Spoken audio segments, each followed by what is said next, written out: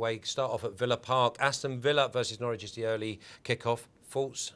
Well, first of all, I looked in the book this morning, 73% of the cash so far is going on Villa. Not surprisingly, if anybody knows what Norwich can do is Lambert himself. He'd probably get a plan together to beat his old team, and that's certainly where their money's going so far. But you wouldn't expect plenty of goals? No, I think it's going to be dull as ditch water. I think it's going to be a couple of cheeky goals, and that'll be enough. So would you be edging towards 2-0? Well, 2-0, 2-1. I think Holt might have a goal in him. He's starting to score again. So, but as I say, if you're going for an outright bet, this is definitely all the way for Villa.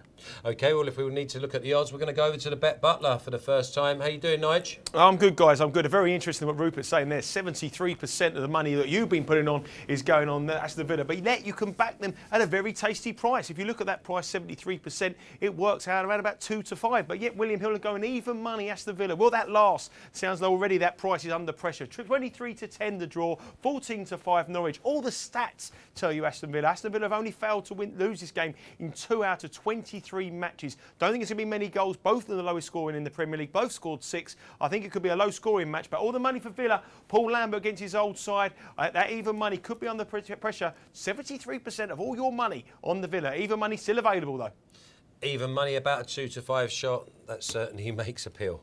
Yeah, I mean, I think that you're absolutely right. There's no doubt that that will come under pressure. It's the early kick-off. There's not much around, so as in not much else to bet on. So there'll be a lot of money on that match, and you'll see. Okay, and then unders and overs, 2.5 being the margin. Well, as you said, if it's going to be a low-scoring match, probably. If you look at Villa, Darren Bent, he looks a slightly past his best to me. Holt, yes, I think he might score 1, but he's not going to score a fistful. So yeah, lower than 2.5.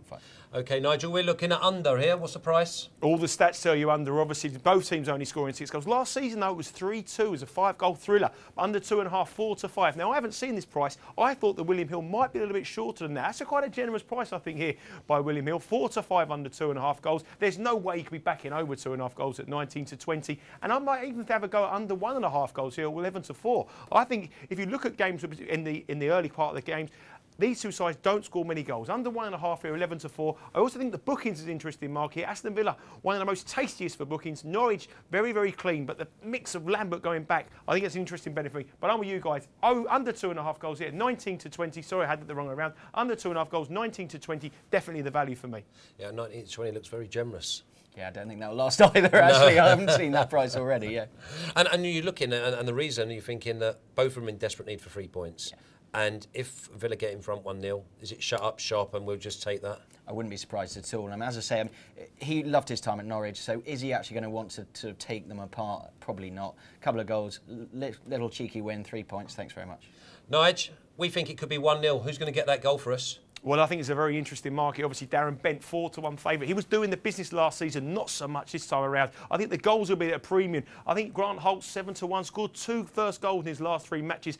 I'm not quite sure of the market. I'd be probably tempted to maybe go for a big price. Ekman on the horse 6 to 1. I'd probably look at someone else not on this caption, some double-figure prices because the goals are going to be a premium. And even though I might have a little bit, I might have a bet on no goal scorer here at a tasty price, probably around about 8 or 9 to 1. But I think Bent 4 to 1. I could see where the William Hills are coming from going so short. But last season, definitely for me. This season, not for me at all.